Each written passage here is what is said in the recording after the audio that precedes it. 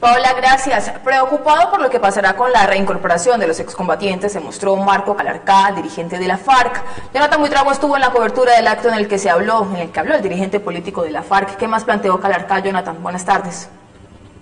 Buenas tardes, Stephanie. Pues mire, gracias al colectivo Convergencia por la Paz se pudo realizar en Cali el pasado sábado el conversatorio con Marco León Calarcá, quien es integrante del partido Fuerza Alternativa Revolucionaria del Común. Él se encargó de aclarar las dudas y hablar sobre las inconformidades y los incumplimientos que ha tenido el gobierno nacional con el Acuerdo de Paz.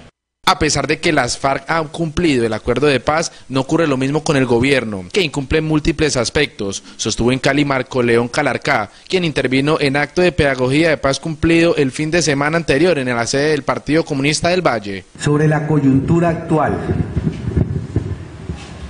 porque hay muchos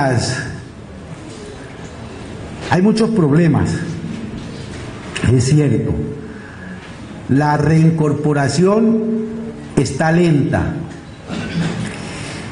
Los prisioneros y prisioneras no acaban de salir. Las construcciones en los ahora espacios territoriales nunca los terminaron.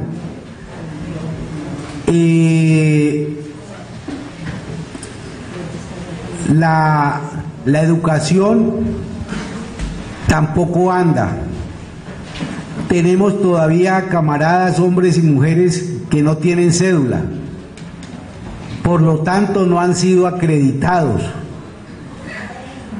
por lo tanto no hay bancarización. Marco León Calarcá profundizó sobre los espacios que van a ocupar los exguerrilleros de las Farc. Tenemos que ocupar un espacio y todavía,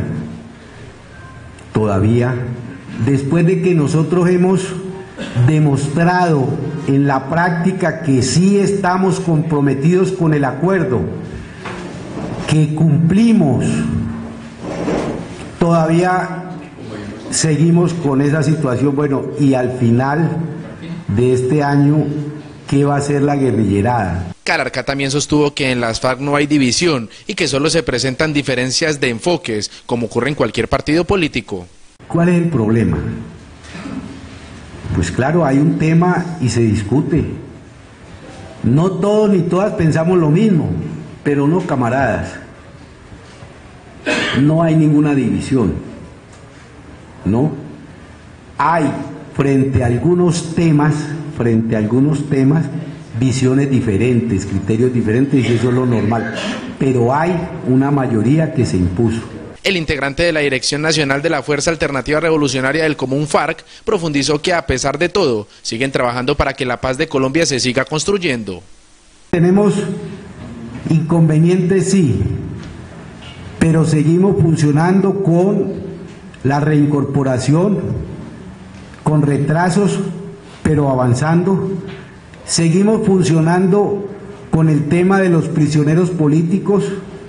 Seguimos desarrollando la campaña por Simón Trinidad, seguimos trabajando el tema de la gran convergencia, de la coalición, seguimos estructurando nuestro partido, es decir, seguimos avanzando en este camino que nos trazamos, que es la construcción de paz. Nunca nadie dijo, esto es fácil. Pues mire, Stephanie, Marco León Calarcá asegura que a pesar de los incumplimientos que ha tenido el gobierno nacional con el Acuerdo de Paz, ellos seguirán trabajando por sacar adelante este partido político y por conseguir esa tan anhelada paz para el país. Stephanie, yo me despido desde el sur de la ciudad de Santiago de Cali. Sigue usted en estudio con más información, porque en Pacífico Noticias nuestro camino es la verdad. Jhonatan, gracias. El Ejército de Liberación Nacional reafirmó en Cali la determinación de cese el fuego.